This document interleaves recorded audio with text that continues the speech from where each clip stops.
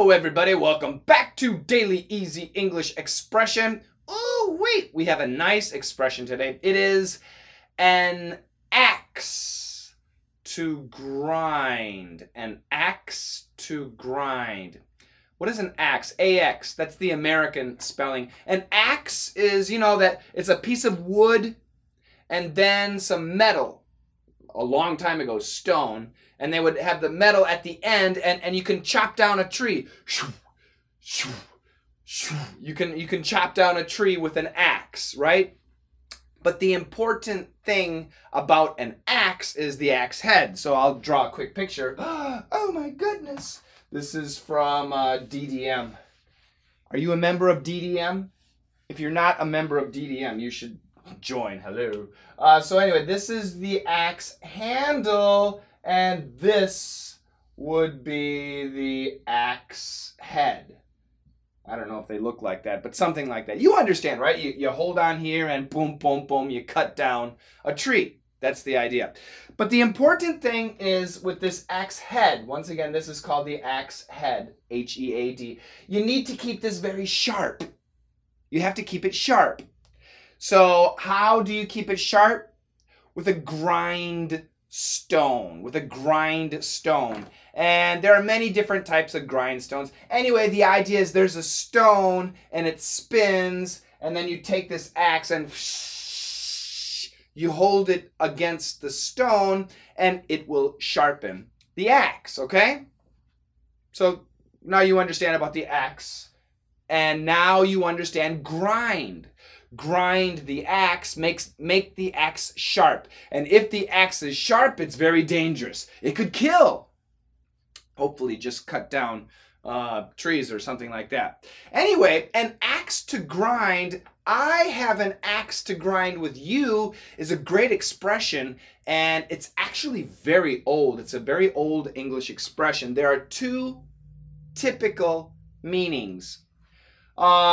And one of them is basically you do something for a private or a personal gain. You do something for a gain. So the idea is I should not ask my mom about my Uncle John because my mom doesn't like Uncle John. They had a fight. So if I ask about Uncle John, when's Uncle John's birthday? What does he like for his birthday? My mom probably won't tell me anything nice. I don't know when his birthday is. He likes dirt for his birthday.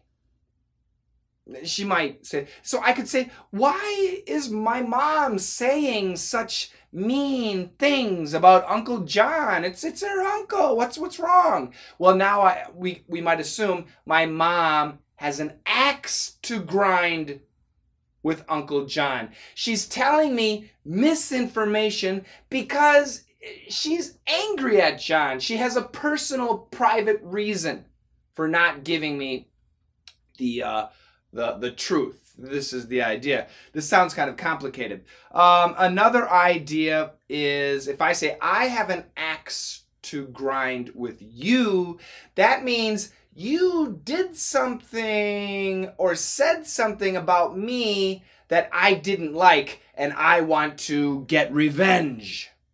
I want to argue with you. I want to make sure you know you did something wrong. I have an axe to grind with you. I am mad at you. That is a very typical usage. But I prefer the other usage. Check out the dialogue and you'll see what I mean, hopefully. Why did Bob suddenly say mean things about Sally? He has an axe to grind. Why? What happened? Well, someone told me that Sally was saying that Bob has bad breath. Ah, yeah. So at the company, some situation, person A says something bad about person B. And then later, person B hears that bad information. And person B is angry at person A. So person B has an axe to grind with person A. So he could go and attack and have a fight. Or he could just say bad things about that person. Why is he saying bad things? He has an axe to grind. This is the idea. This is actually a very useful expression when it comes to politics and business and policy writing too. Let's say you want a report from one of your employees, or maybe your boss wants a report from you. Let's say they want to know about the diamond business. Should your company invest in diamonds? And personally, you hate the diamond business because you know lots of slave labor is used in getting the diamonds, and the people who live in the countries with diamonds are very poor. So you hate that business. You think it's terrible and disgusting. But your boss asks you to write a report. Should we invest in the diamond business or not? And then you write the report. So think about it. Are you going to write a report that is positive about the diamond business or is negative about the diamond business? You're going to write a report that's negative because you have an axe to grind with the diamond industry. If you already have an opinion, a negative opinion, if you don't like something, that's an axe to grind. You have a problem with those people. So if somebody asks you about the diamond business, you're going to say bad things because you have an axe to grind.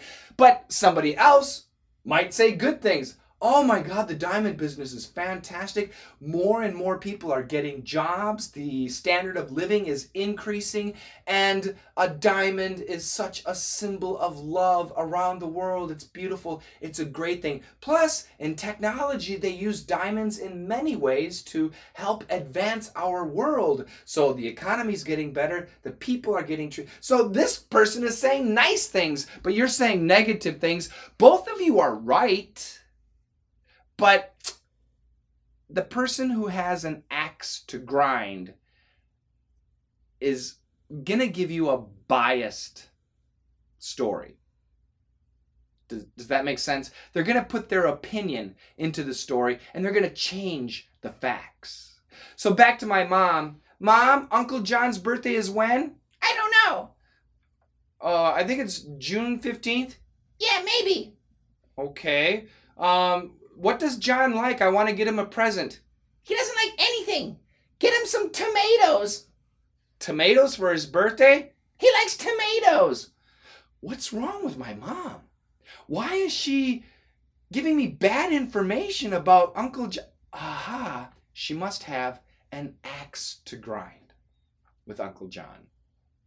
Okay?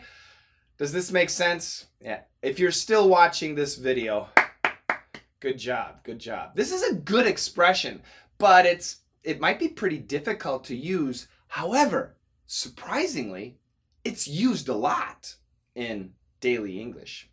Google it, and you'll see lots of examples. Go to Google News, and you'll see lots of examples of an axe to grind. An axe to grind, that's all you need to Google, and then use the Google News area, and you'll see lots of great examples. I hope you understand. After more and more examples, you will understand. Yeah, that's it. This is a big holiday weekend in America, so I may not have a video for a day or two. Just letting you know. I don't know. Maybe I will. Maybe I won't. But don't be mad if I don't. We're getting close to 1,000. We're getting very, very close. This is what? 989. Oh my goodness. Getting close to 1,000. I don't know what to do after that. Many of you are telling me, go, keep more.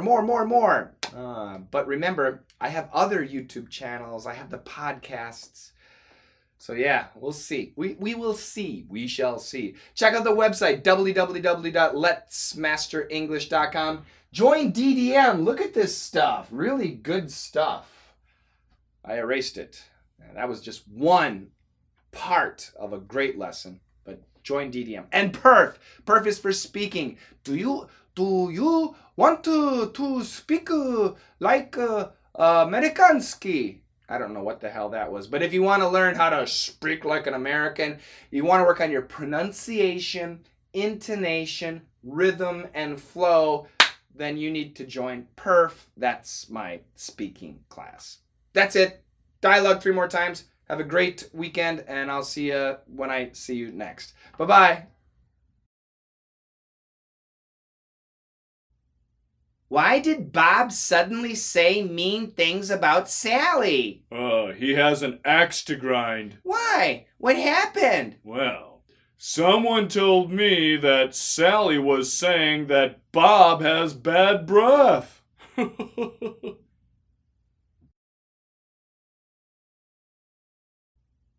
Why did Bob suddenly say mean things about Sally? He has an axe to grind. Why? What happened? Well, someone told me that Sally was saying that Bob has bad breath.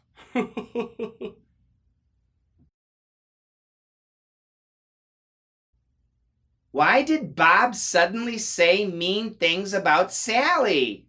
He has an axe to grind. Why? What happened? Well, someone told me that Sally was saying that Bob has bad breath.